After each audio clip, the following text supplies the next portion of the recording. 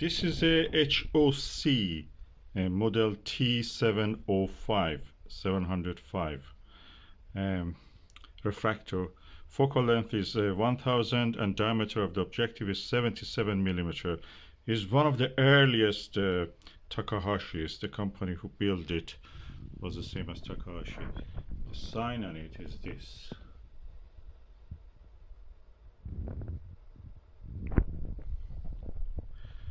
And it doesn't have any mount or tube ring, or if it has, I don't like to use it.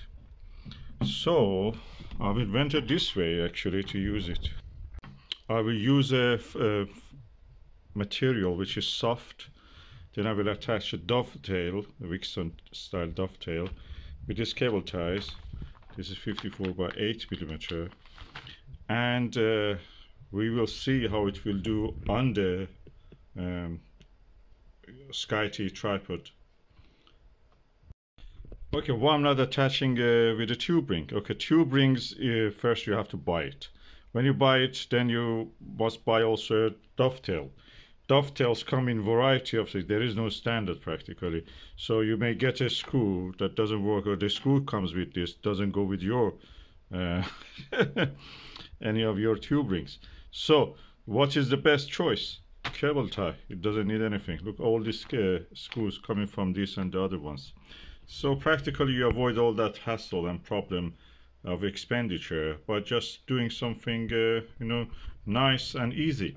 At the same time, if it is a like this one is a classic vintage refractor, so you want to be able to restore it to its original, so you just cut this cable tie and that's it, is released.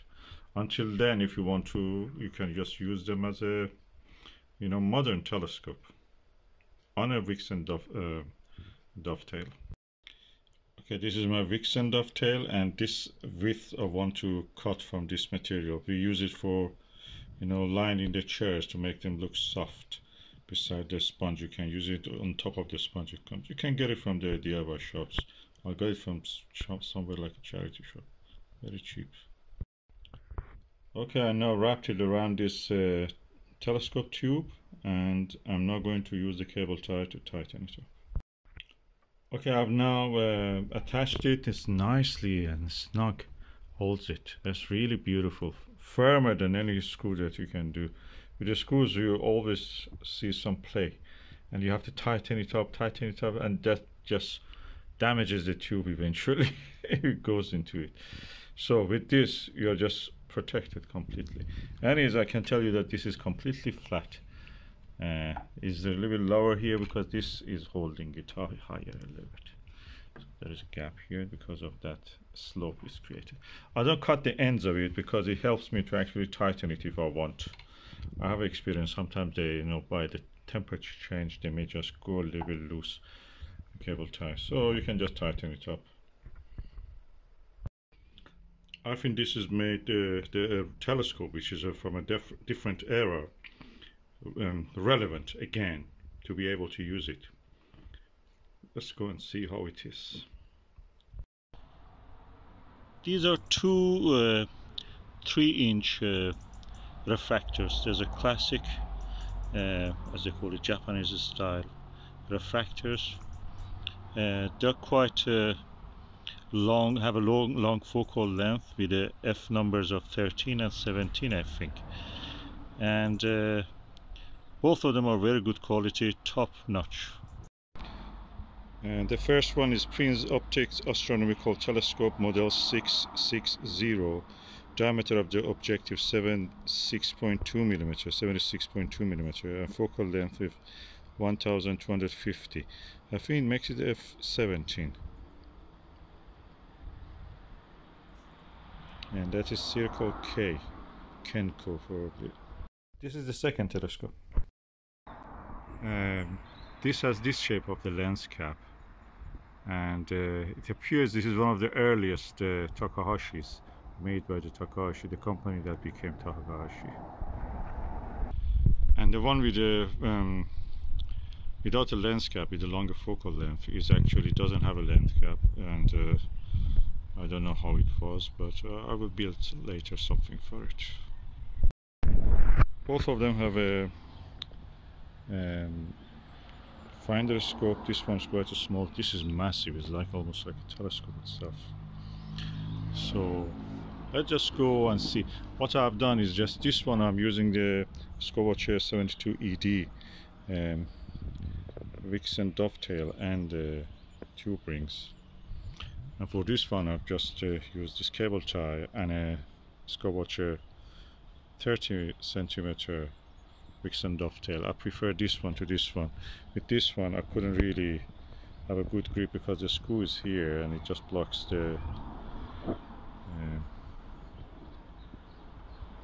clamp catch there. So I may eventually remove this and just put it back on the 72 AD and use something like that for this one. What I've used is this material that's used for in the chairs, and this is a 54 centimeter cable tie, perfect solid. And I'm putting them on the SkyTee-2 Alt Azimuth mount, and I will be testing them with that street light which is between the two telescopes. Okay, because this clamp for the solar screen was on the way, I could not actually, with the use of this star diagonal, bring it to focus. So I just deleted this scroll diagonal and I'm looking directly straight through. Let's just see how it looks like. Now let us view through this 26mm Celestron eyepiece. It's a Plössl.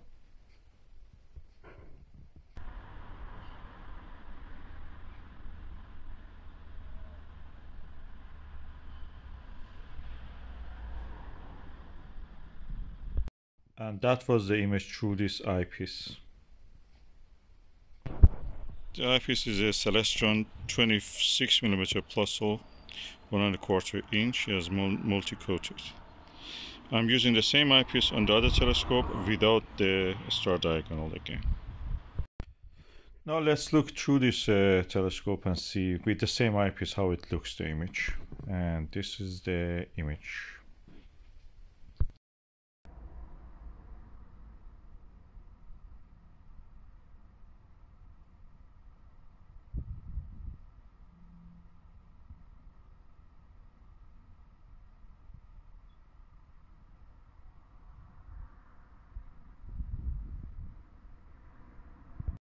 And this was the image through this telescope with a smaller f ratio.